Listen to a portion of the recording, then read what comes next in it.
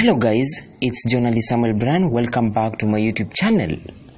Popular Swahili news anchor Beatrice Maganga has quit the airwaves after 13 years of service at Radio Maisha.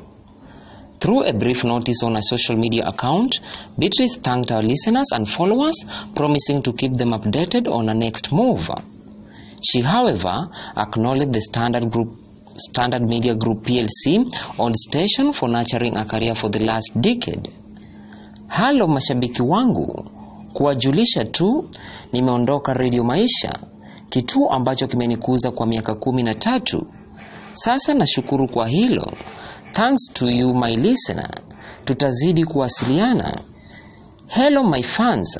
Just to inform you, I have left Radio Maisha, which has nurtured me for 13 years, and I am grateful for that. Thanks to you my listeners. We will continue to stay in touch, she wrote on her official Facebook page.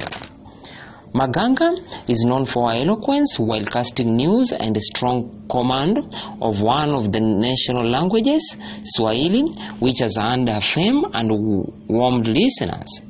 She is among the veteran female journalists who have worked diligently to shine in the media industry, a profession that men previously dominated.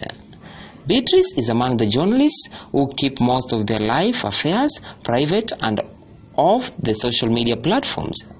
Some of her colleagues lauded her immense contribution and support in nurturing them. You have been a great help to me personally. The one thing and most important thing I have learned from you is a heart to help others. Wow!